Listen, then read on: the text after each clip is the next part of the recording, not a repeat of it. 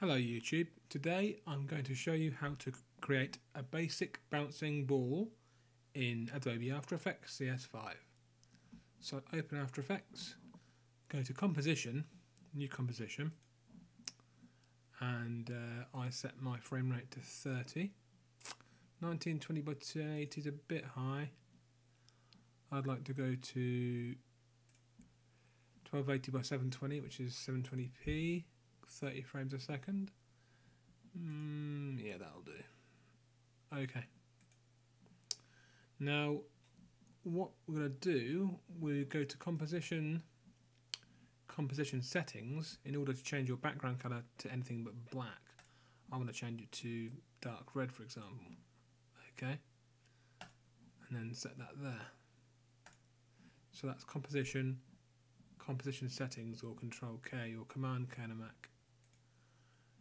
Next we go to the Shape tool selection, Ellipse tool, hold down Shift and left click and drag and let go. Created a shape. Go back to the Selection tool,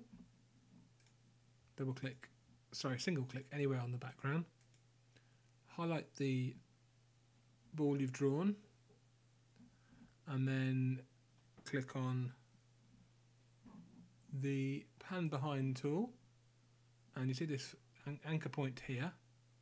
You hold down Control and drag the anchor point until it aligns itself in the middle of the ball, and that's reset your anchor point. Go back to the Selection tool. Okay, this stroke's horrible, get rid of that. No stroke, by selecting no stroke here, none. Okay. So, what we've done is created a basic 2D ball on a 2D background. All the layers in this composition are 2D and no 3D layers whatsoever. So now we go to Shape Layer, press P for Position, and then we go to the Timeline. And we trim the work area down to 2 seconds, and then with the Time Navigator we get a much better resolution by dragging it right to the left. Now this is the beginning, so I'll click the position stopwatch to create a keyframe for the beginning of the comp, and then I go to 2 seconds and I drag the ball where I want it to end up, and you'll see it creates keyframes in between. So now if you slide backwards and forwards, you've got a very boring looking ball travelling between the start position and end position. That's not what we want. We want it to have some life. Okay, so what we're going to do, press the home key to go back to frame 1 or frame 0, and then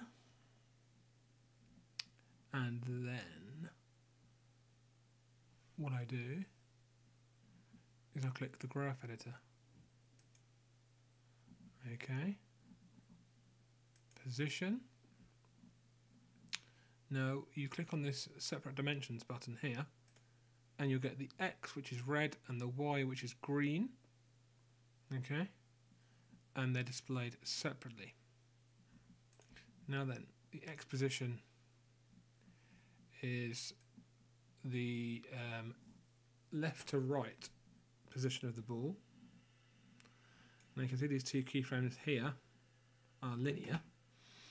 If you drag around those two keyframes in the box and then go to Convert Selected Keyframes to Linear, they're now linear. Okay. Now then, here comes the interesting part. The Y position. This is the top to bottom, shall we say. Okay.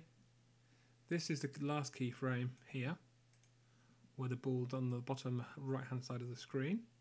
So we select that keyframe, and no, don't right click it, sorry. We select it, Control C to copy it, or Edit, Copy.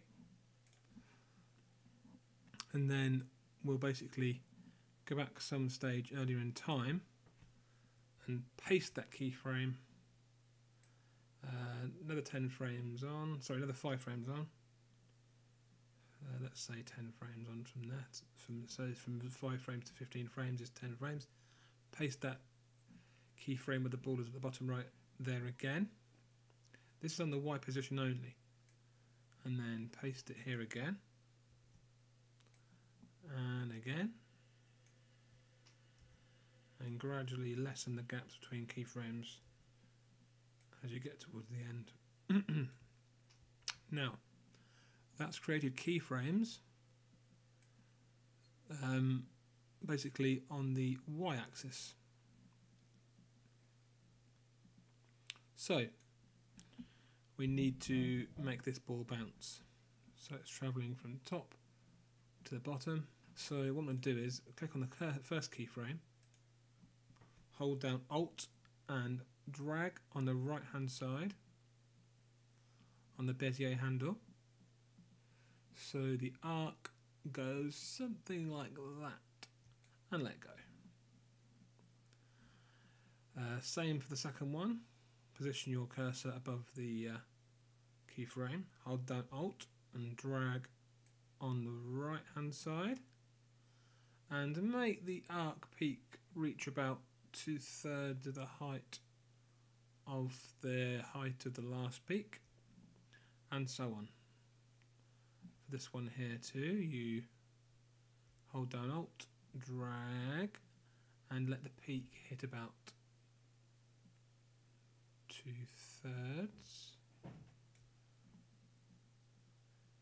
And again here, so the peak reaches about roughly 2/3. And again here, drag the Bezier handle so the influence creates a peak of about 2/3 the height of the previous peak. The last keyframe, I can grab that and drag that along here. It's in the wrong place, I feel, so back here a bit. And then hover, Alt, click, drag. About 2/3. Okay, let's try that, shall we? Not bad at all. Let's click off to get rid of those horrible paths. Not the best bounce in the world, but it's a pretty good start. So there you go. That's how to create a basic bouncing ball in Adobe After Effects CS5.5. Thank you.